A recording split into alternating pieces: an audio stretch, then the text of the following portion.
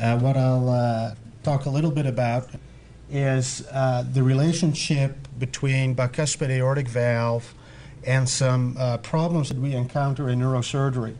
And really the main thing I'll be talking about is brain aneurysms. The other problem that patients with bicuspid aortic valves may have are dissections, not so much of the aorta, I don't deal with those, but dissections of the artery in the neck or of the brain.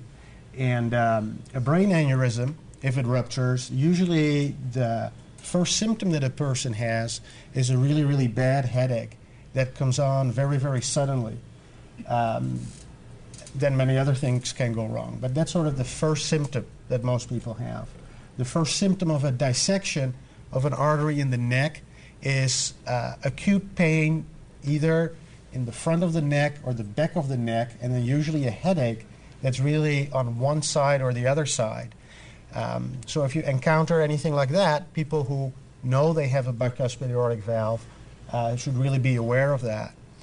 Now, in addition to those two types of sort of unique headaches, another group of people who I've treated with bicuspid aortic valve are patients with spinal fluid leaks in their spine. And that might seem a little bit odd that that can happen, but some people have little cysts in their spine and they start leaking spinal fluid without any obvious trauma. And that causes the type of headache, most characteristically, that essentially goes away when you lie down, and as soon as you get up, you start having a bad headache. So those are sort of the three unique types of headaches that people with bicuspid aortic valves can encounter.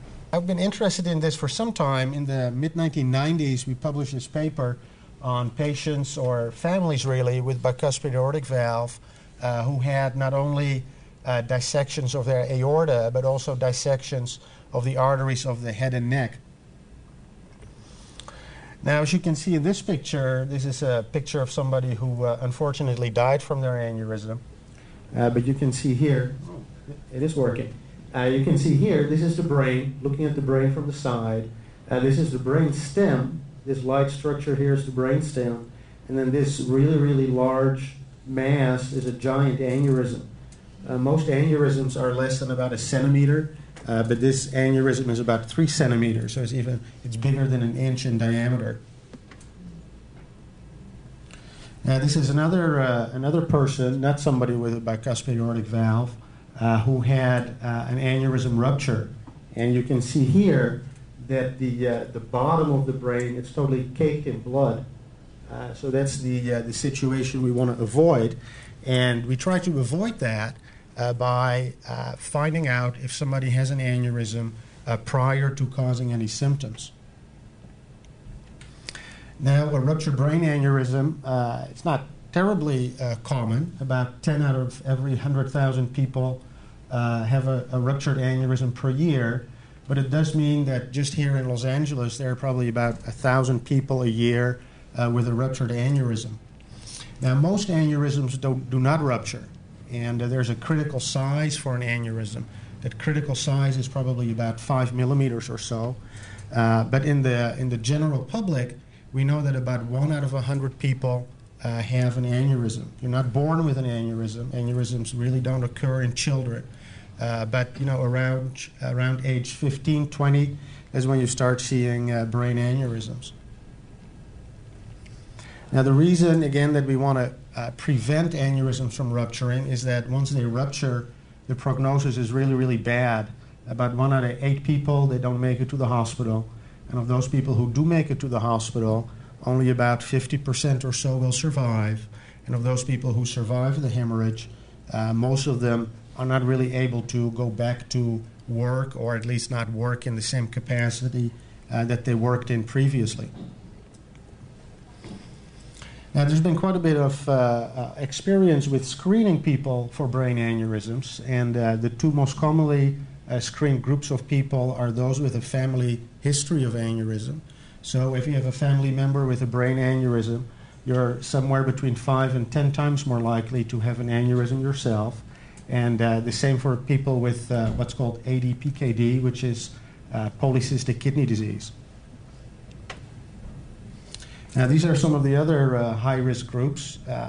Some of them you might recognize, but What we will do now is talk about, this is an article that we're about to publish.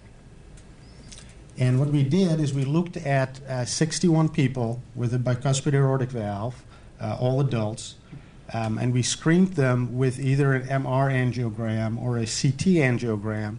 And then I compared that to a group of people who have come to our office with either a brain tumor, we see a lot of brain tumors in our office, or people who come in with headache, but not the typical headache of an aneurysm. And that was a group of 291 patients. Now, when you compare those two groups, age is a little bit higher in controls. Women is a little bit more common in controls. And when you compare the frequency of aneurysms between the bicuspid aortic valve group and the control group, that's important to remember because we know that the older you get, the more likely you are to have an aneurysm. And we also know it's more common for women to have an aneurysm compared to men. But in spite of those two factors being more common in controls, there was an obvious increased risk of aneurysms in people with a bicuspid aortic valve. And out of the 61 people with a bicuspid aortic valve, 6 of them, about 10%, had an aneurysm.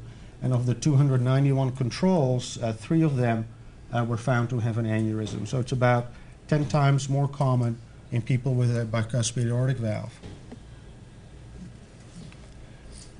Now, as you can understand, 6 out of 60, that seems like a reasonable number, but that means that 90% do not have an aneurysm. So it's still much, much more common not to have an aneurysm and never to develop an aneurysm.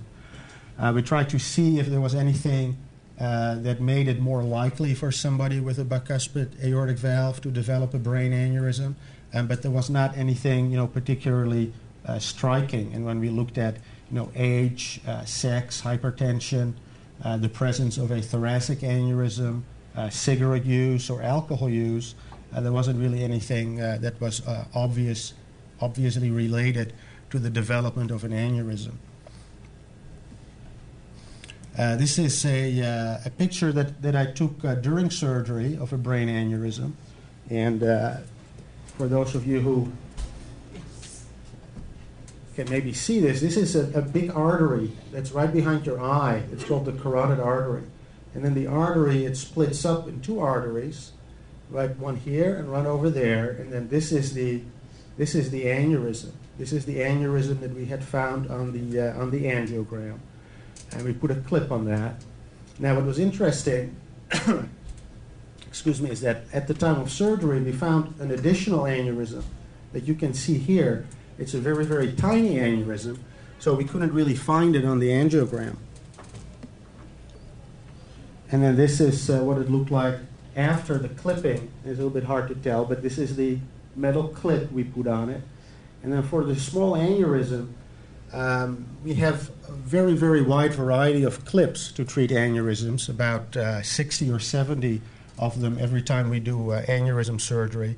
But that aneurysm was so small, there really wasn't a clip small enough for that. So for that aneurysm, we just put a little electrical current to the aneurysm, and that sort of shriveled it up.